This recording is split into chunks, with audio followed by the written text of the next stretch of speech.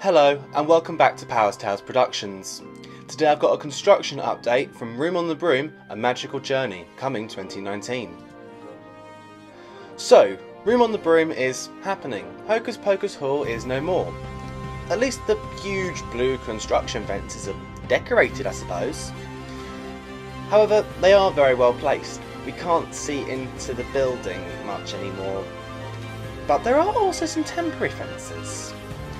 The little building to the side of the queue line is gone.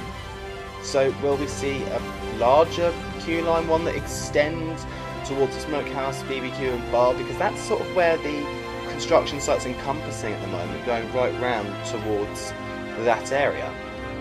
The actual queue of Hocus Pocus Hall, all the fencing, well most of it, has been removed.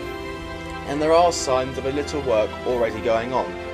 When I was able to get a look into the building, the mirror maze was already half gone, but I couldn't get a picture of it due to glass reflections on my camera. All the signs for Hocus Pocus Hall and all the goblins still actually remain in their places around the area.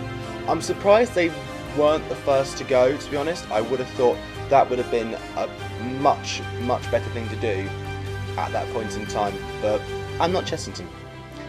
How long until we see these signs and the goblins disappear? However, I don't know. Are you excited for Room on the Broom, A Magical Journey? What do you hope to see of the attraction? Are you disappointed that a long-standing, firm favourite in Hocus Pocus Hall is going? Or is it the revitalisation this attraction needs?